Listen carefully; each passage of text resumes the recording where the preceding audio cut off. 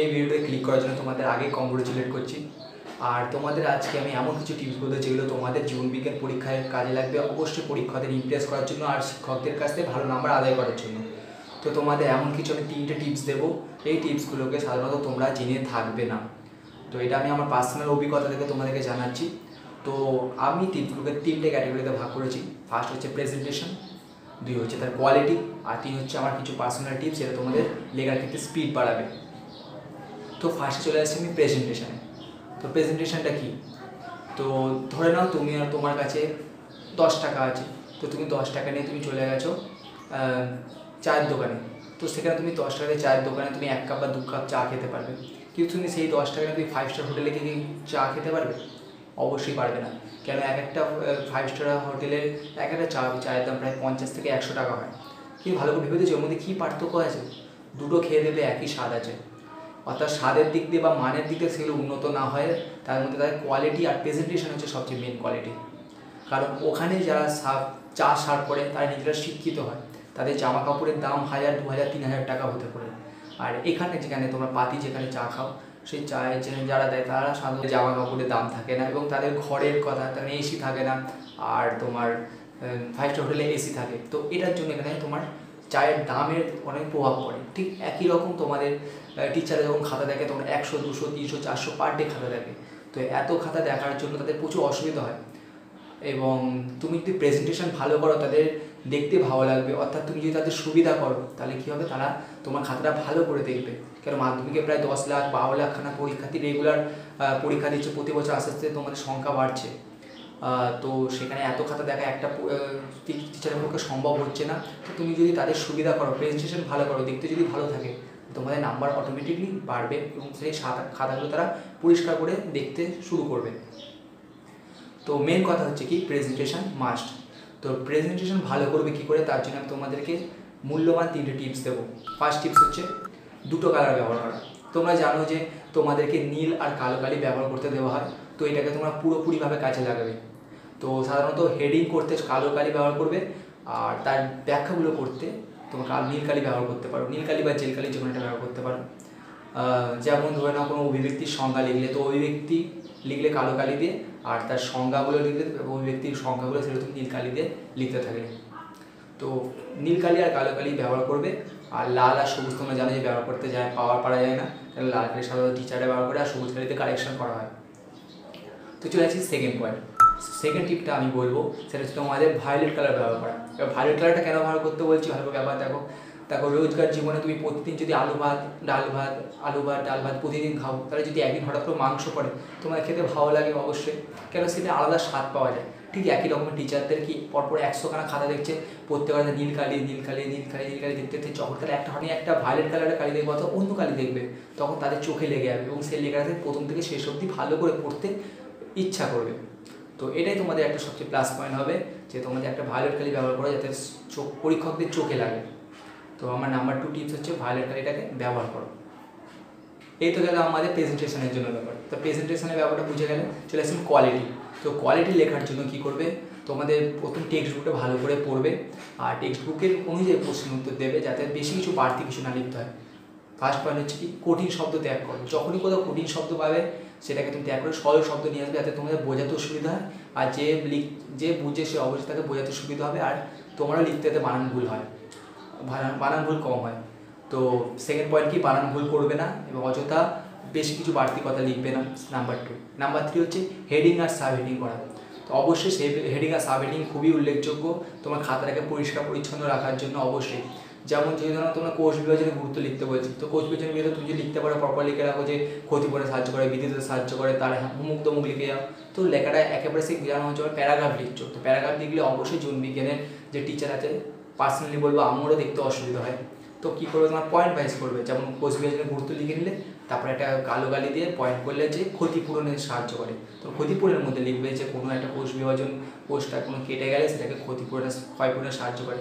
আবার নিচে বললে বৃদ্ধিতে, তো লিখবে কিছু একটা কোষ থেকে 2টো কোষ বিভাজিত হচ্ছে, এর ফলে বৃদ্ধিতে সহায়তা করছে। অর্থাৎ হেডিং, তার নিচে সাব হেডিং মধ্যে বক্তব্যগুলো লিখে রাখবে। কালো কালি ভায়োলেট কালি এবার লিখলে তোমাদের নাম্বারটা ভালো বেটার করবে, বেটার মার্কস পেতে পারে। এবার কোয়ালিটির জন্য আরেকটা মেন পয়েন্ট হচ্ছে কি, এক্সাম্পল তোমরা যখনই কোনো সংজ্ঞা লিখবে সে যা কিছু হোক, চলন গমন যা কিছু হোক, তোমরা অবশ্যই তাদের যে এক্সাম্পল দেবে। যেমন যদি বলি আমি ফটোটপিক চলন, ফটোটপিক চলন অবশ্যই সূর্যমুখীর হবে, তো থেকে দেবে সূর্যমুখী গাছের ক্ষেত্রে যে চলন দেখা যায়, ঠিক আছে। তো যেমন সমবৃত্তীয় অঙ্ক করে, সমবৃত্তীয় অঙ্ক নিজে তোমার সমবৃত্তীয় অঙ্কের উদাহরণটা দেবে, অবশ্যই উদাহরণ দেবে। উদাহরণ দিলে টিচারটা সত্যি পার্সোনালি খুশি হয়, আমি বলবো আমি খুশি হই, কেন আমি মনে করি যে তারা টেক্সট বইটা ভালো করে পড়েছে। আর যখনই এই ধারণাটা একটা টিচার চলে আসবে যে তুমি টেক্সট বইটা পড়েছো, অবশ্যই তোমার নাম্বারটা ভেরি ভেরি ভেরি হাই হবে। তোমাদের 80 থেকে 90% নাম্বার এমনি তোলা যায়। তো চলে আসি পরের পয়েন্টে। তো পরের পয়েন্টটা হচ্ছে কি তোমাদের সবচেয়ে মেন পয়েন্ট আমি বলবো এটাই, তোদের ড্রয়িং। তো ড্রয়িং হচ্ছে এমন একটা জিনিস যেটা তোমাকে অন্যান্য লেভেলের স্টুডেন্টের থেকে আলাদা করে দেয়। তুমি যখনই কোনো কিছুর ক্ষেত্রে তুমি যদি প্রোপেজ মেটাপেজ শুধু সংজ্ঞা দাও, তার সঙ্গে একটা ছোটো থেকে ড্রয়িং দাও, হাতের লেখা যাই হোক, খারাপ যতই হোক লেখাটা, কিন্তু ড্রয়িং যদি থাকে তাহলে তোমার একটা লেভেল আলাদা হয়ে যাবে। তোমার স্যাররা ভাববে যে না, এই ছেলেটা শুধুমাত্র লেখেনি, সে পড়াটা বুঝে হচ্ছে। আর যখনই ধারণাটা আসবে বলে দিচ্ছি আমি, সে অতদিন তোমাকে ভালো নাম্বার দেবে, 5-এর মধ্যে 4.5 দিতেই থাকবে। তো এই গেল কিছু টিপস। আর অবশ্যই একটা টিপস বলবো যেটা আমার পার্সোনাল টিপস আছে। তো আমার পার্সোনাল টিপসের মধ্যে 3-4টি টিপস বলবো। তো ফার্স্ট টিপস হচ্ছে কি, তোমরা যখনই কোনো এক্সাম্পল দেবে তলায় হেডিং দেবে। যখনই হেডিং দেবে অর্থাৎ আন্ডারলাইন করবে, যখনই নিচে আন্ডারলাইন করবে তখন স্যারেদের চোখে পড়বে সেখানে। অর্থাৎ স্যারেরা পুরো পাতা পড়ে দেখে না মাধ্যমিক পরীক্ষায়, সাধারণত এরা প্রচুর খাতা পড়ে। তো ওইগুলো কী করবে, ওরা তোমার যেগুলো ইম্পর্টেন্ট তথ্য আছে তার তলে কালো কালার দিয়ে হেডিং করে দেবে, যাতে স্যাররা শুধু চোখটা বোলালে পুরো পাতাটার জাস্টিফাইটা অর্থাৎ তার মধ্যে কী সংক্ষেপ আছে সেটা বুঝে নিতে পারে, বড় কোশ্চেনের ক্ষেত্রে বলছি। নাম্বার 2 হচ্ছে যখন তোমাদের কোনো শর্ট কোশ্চেন দেবে, যেমন 21টা করতে বলে, 16টা করতে বলে, যেমন 10টা করতে বলে, 16টার মধ্যে 10টা, 15টার মধ্যে 12টা, তোমরা চোখ কান বুঝে 15টাই করবে। ক্লিয়ার মাথায় ঢুকে গেছে, মানে 15টা করলে তোমার 3টে নাম্বার যদি ভুলেও যায় তবুও তুমি 12তে 12 পাবে। কেন, তোমার এক্সট্রা নাম্বারের জন্য নেগেটিভ মার্কিং থাকে না। নেগেটিভ মার্কিং না থাকার জন্য তুমি যেগুলো পারবে সেগুলো তো অবশ্যই লিখবে, আর যেগুলো পারবে না সেগুলো তোমরা লেখা যাওয়ার চেষ্টা করবে।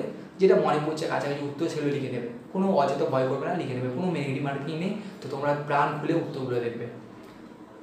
নাম্বার 3 পয়েন্ট হচ্ছে ট্রু ফলসের ক্ষেত্রে। ট্রু ফলসের ক্ষেত্রে আমি যখন পরীক্ষায় ভুলে যেতাম যে ট্রু হবে না ফলস হবে, আমি ওই ক্ষেত্রে লাইনে লিখতাম, আমি প্রথমটা ট্রু লিখতাম, আর শেষে একদম পাতার ক্ষেত্রে শেষে আমি ফলস লিখতাম, ঠিক আছে। যেমন কোনো একটা উদাহরণ ধরে নাও, যে বললাম যে পাখির ডানা আর বাদুড়ের ডানা, পাখির ডানা বলতে সমবৃত্তীয় অঙ্গ। তো আমি প্রথমে দেখলাম এটা সত্য, তারপরে মনে করলে যেটা ডাউট আছে, তাহলে আমি কী করলাম, আবার শেষে একদম পরীক্ষার খাতার লাস্ট পেজের একটু আগে কোথাও একটা দাগ নাম্বার দিয়ে সেটাতে লিখে দিলাম আমি যে ওটা মিথ্যা। তাহলে এবার স্যার যেহেতু অনেক খাতার কোশ্চেন দেখছে, তাই ওদের অতটা খেয়াল থাকবে না। তো ওরা কী করবে, তোমাদের ওটা সত্যতা হয়তো কাটা মেরা দিলেও পরবর্তীকালে ওটা মিথ্যাতে রাইট মেরে তোমাদের নাম্বারটা তুলে দিতে পারবে। এগুলো সব করার ক্ষেত্রে করবে না, এগুলো একটাকে দুটোর ক্ষেত্রে করবে, তাহলে সবাই ডাউট হয়ে যাবে এবং তোমার বাকি নাম্বারগুলো কমে যেতে পারে। তো এটা বলবো খুব রিস্কি একটা টিপস। আরেকটা হচ্ছে সবচেয়ে মেন পয়েন্ট যেটা আমার খুব কাজে লেগেছে, সেটা হচ্ছে নাম্বার সিলেকশন বা কোশ্চেন সিলেকশন করার কথা বলছে। যদি ধরে না কোথায় একটা 4+4 আছে বা 3+3 আছে, বড় কোশ্চেনের ক্ষেত্রে বলছি, তো 3+3-এর অরে যদি তোমার থাকে 1.5+1.5+1.5+1.5 অথবা 6টা শর্ট কোশ্চেন দিয়ে থাকে, তোমার অবশ্যই করা উচিত 6টা শর্ট কোশ্চেন। কারণ 6টা শর্ট কোশ্চেনে তোমার 6 পাওয়া যাবে যদি বইটা ভালো করে পড়ো। আর 3 যতই ভালো লাগবে তোমাকে আড়াই দেওয়া হবে, অর্থাৎ তোমাকে 5 নাম্বার দেবে, ওখানে 1 নম্বর তোমার কেটে নেবে। তো এই জিনিসটা ভুল করবে না, অবশ্যই যেটা তোমাদের শর্ট কোশ্চেন থাকবে সেগুলোকে বেশি আলোচনা করবে, যাতে তোমাদের বেশি নাম্বার তোলা যায়। আর অবশ্যই দাগ নাম্বার প্রপারলি দেবে, এটা আর কিছু বলার নেই। আর ড্রয়িংসের কথা বললো, ড্রয়িংসে কোনো একটা ছবি আঁকলে বা চোখের ছবি আঁকলে তার চারপাশে হেডিং করবে না, একটা লাইনে বরাবর একটা লাইনে তোমার সবগুলোকে দাগ টেনে রবার স্কেল দিয়ে মুছে নেবে, স্কেল দিয়ে মুছে তারপরে হেডিংগুলো পর করে লিখতে থাকবে, যাতে দেখতে সুন্দর লাগে। আর এইসব টিপসগুলো অ্যাপ্লাই করলে, আর তোমরা যদি টেক্সট বুক ভালো করে পড়ো, ভালো করে, তাহলে অবশ্যই তোমার 90 নাম্বারের ওপরে জেনুইন পাবে, আমি বলে দিচ্ছি।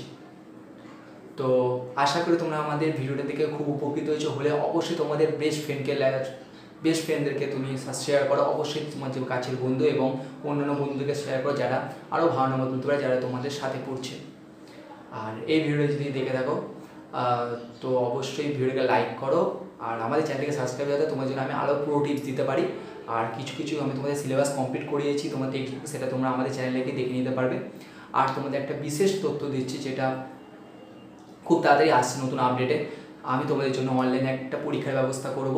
তো যদি তোমাদের ভালো লাগে তাহলে অবশ্যই #I want exam এই জিনিসটাতে তুমি টাইপ করে আমার কমেন্ট বক্সে পাঠিয়ে দেবে, তাহলে আমি তোমাদের জন্য পরীক্ষার ব্যবস্থা অনলাইনে করে দিতে পারবো। তো দেখা হচ্ছে পরের ভিডিওয়ে, আর আমাদেরকে অবশ্যই সাপোর্ট করো আর থাকো আমাদের পাশে অবশ্যই। তা তোমাদের একটা লাইক আমাদের খুব অনুপ্রাণিত করে। তো অবশ্যই ধন্যবাদ, দেখা হচ্ছে পরের ভিডিওয়ে, নমস্কার।